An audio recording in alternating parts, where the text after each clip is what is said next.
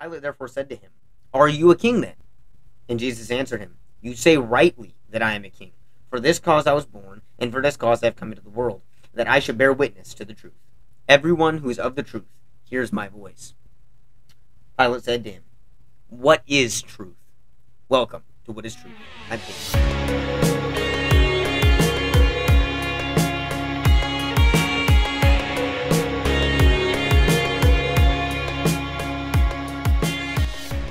Welcome to another episode of What is Truth. I'm your host, Payton Arnett, and today we're going to be diving into something that I'm pretty excited about. So, episode 1, obviously, we went into the basic idea of where the title of the show comes from, where that concept of truth, where that question comes from. And today we're going to go into a series that is along a similar vein. It's not a full series, this is one episode, but it is based off of a sermon series. It is a sermon series I did with my mentor and friend, Pastor Rome, who will be interviewing in the next segment of this very episode. So if you're on YouTube watching this one clip, you'll want to check that out. You can listen to the full episode, of course. But right now, we're just going to kind of dive into where that came from. So Pastor Rome and I did a series at Auburn Adventist Academy Church titled The Reason for God. And it is based off this book by Timothy Keller, which shares the same name, The Reason for God, Belief in an Age of Skepticism. And in this book, Tim Keller makes it really simple to understand, but he goes through the reasons for why we believe what we believe, which is kind of the idea of this show, apologetics and the defense of the faith. And he made it very understandable. And the title, of course, was good, so we decided to go with that. Now, the cool thing about the internet, I just love this about the internet. 15 years ago with church, if you missed a sermon, you missed the sermon. But now, due to the wonders of YouTube live streaming, you can watch the Reason for God series that we did on YouTube. You can watch it on Facebook. The churches, I don't know where all it's found. I know for a fact you can find it on my YouTube channel. You can find it on Pastor Rome's YouTube channel. You can find it on the church's YouTube channel. There are lots of different ways to access this. And I think that that's really cool that we live in an age where that is the case. In an age of skepticism as well, though. And that's what we're going to get into here. This was a four-part series. A four-part series that we did over the course of four Sabbaths, 4 church services, and the first part, I got the honor of kicking the series off. At the time, I was a student pastor at that church, and the title of the sermon was The Uncaused First Cause. And I like the title, Uncaused First Cause. And there's a reason behind each and every part of that title.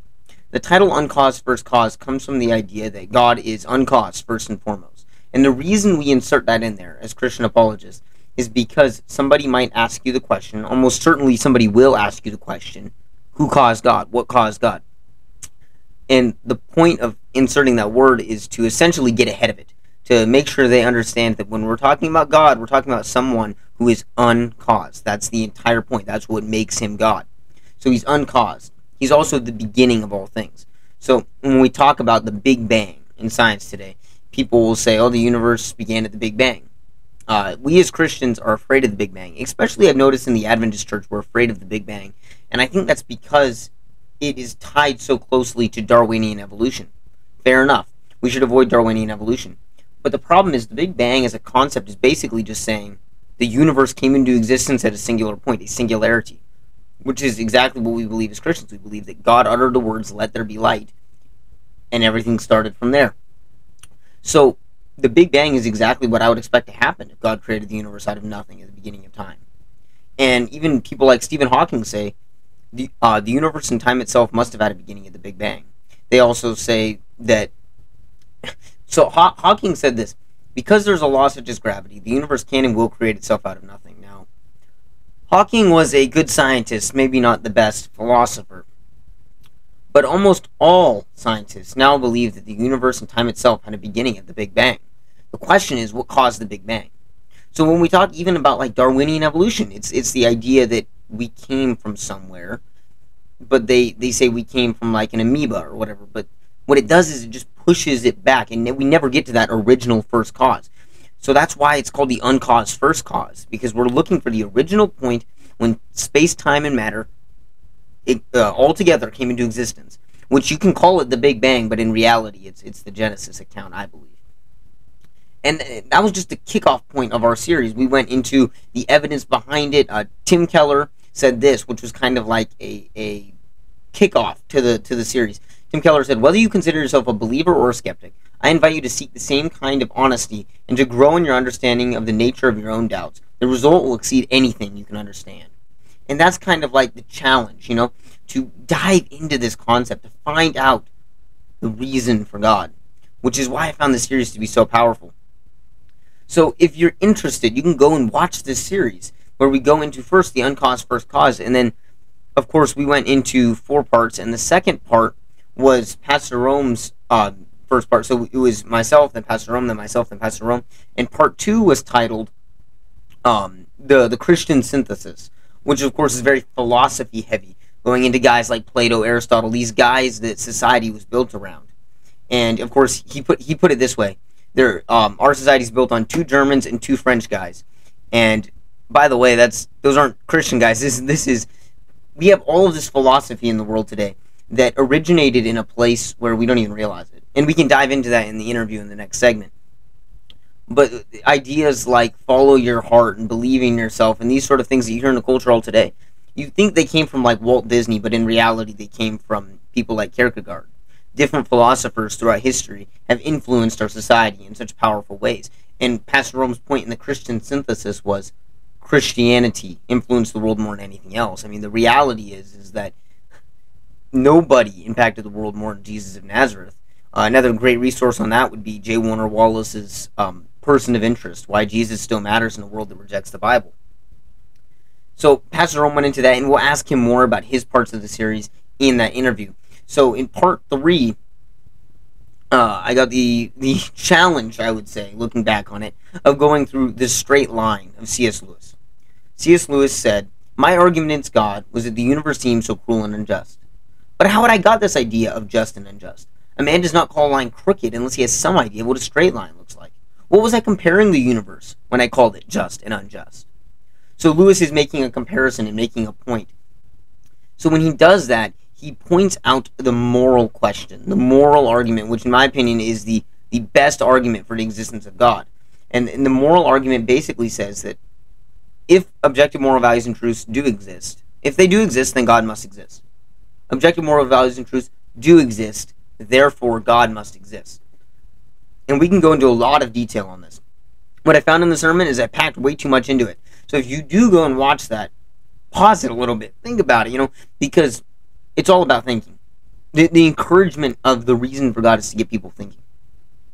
So we went through and, of course, reminded as well of another text, which is 1 Peter 3:15, which is the apologetics text. And I believe we went over that last week on what is truth.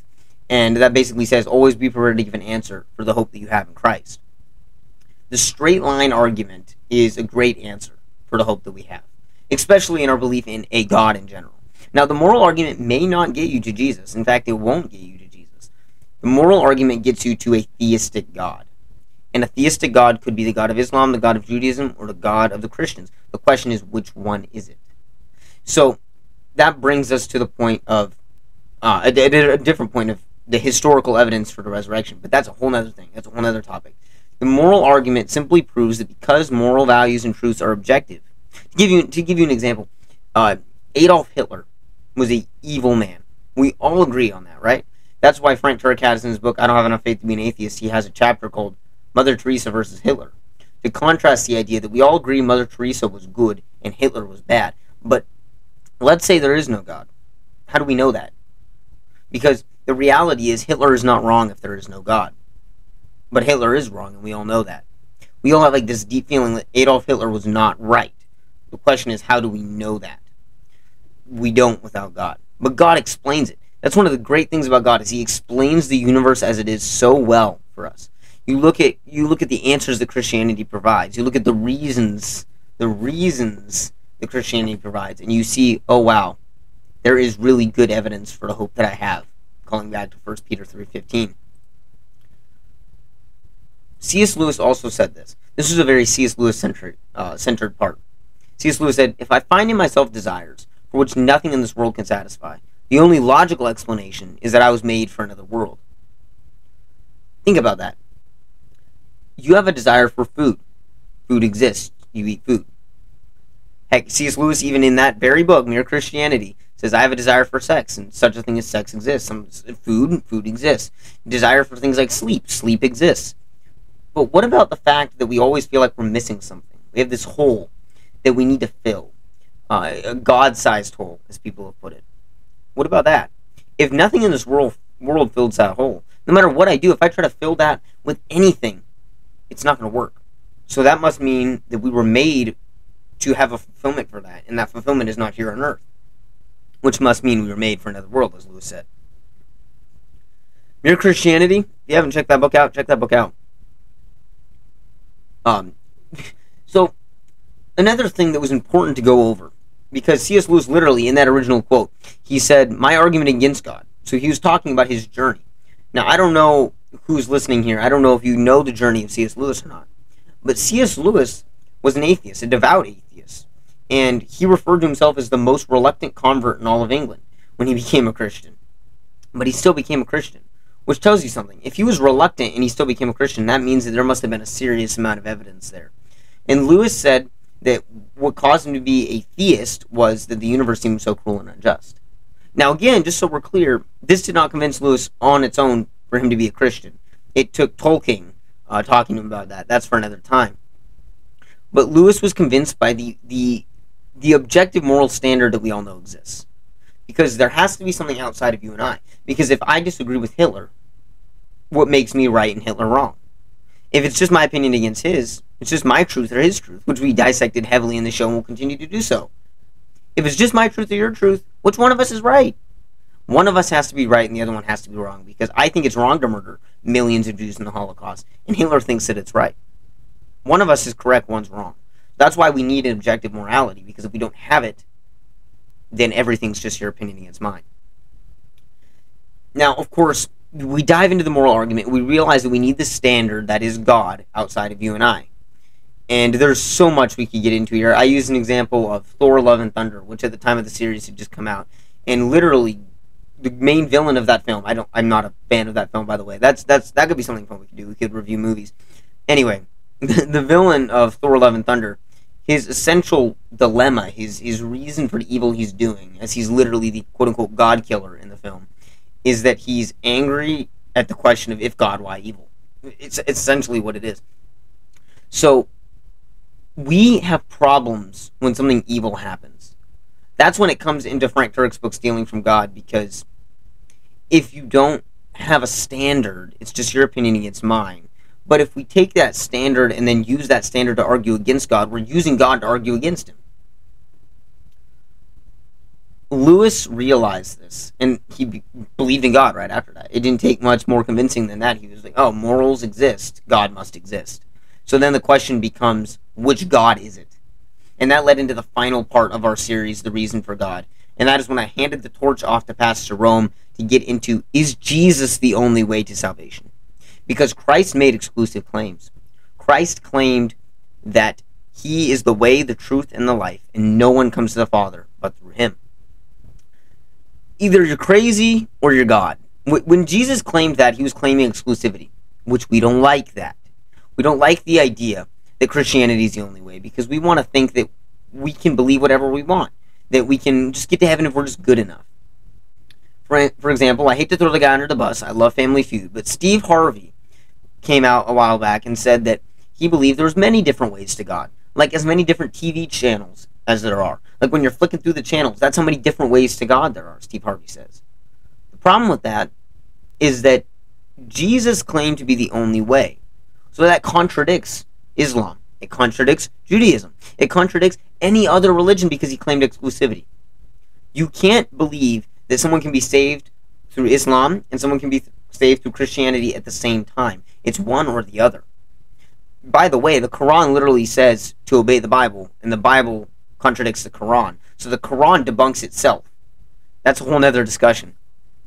But is Jesus the only way to salvation? Well, that's a question we can ask to Pastor Rome in the next segment when we interview him.